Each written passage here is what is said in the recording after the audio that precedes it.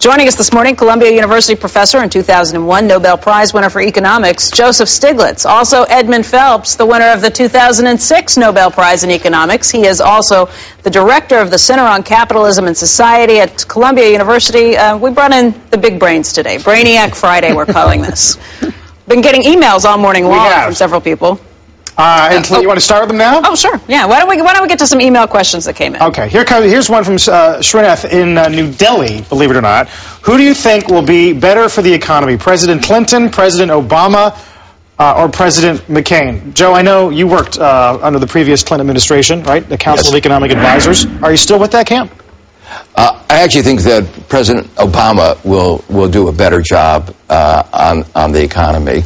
I think one of the problems is that the world changes, and you have to change your economic framework, your economic philosophy, and the Clinton administration is too tied to a set of policies that were appropriate in 1992. Those being? Well, things like deficit reduction. Really important, made a big difference, but right now, deficit hawks, if they go down that route, real problem. We do have to reduce our deficit, but it only is one important piece of the agenda.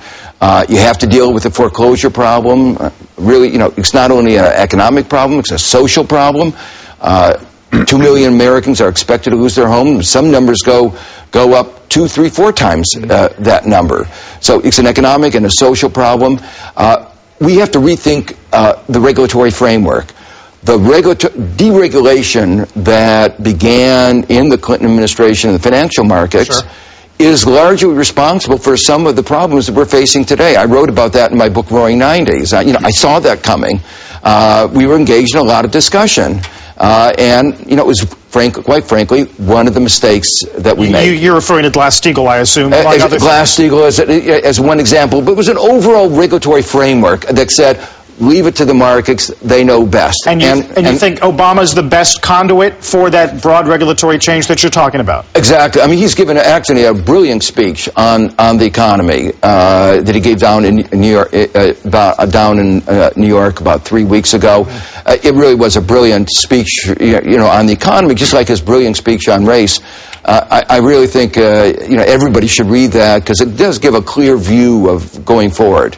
Professor Phelps, I know politics can be a tricky personal subject. Is this something you want to weigh in on, or you want to take the next question? Oh, well, I'd just say that I think that it's a good time to get a new set of players with the hope of some new ideas. And so I think from that point of view, it would be a good idea to bet on President Obama.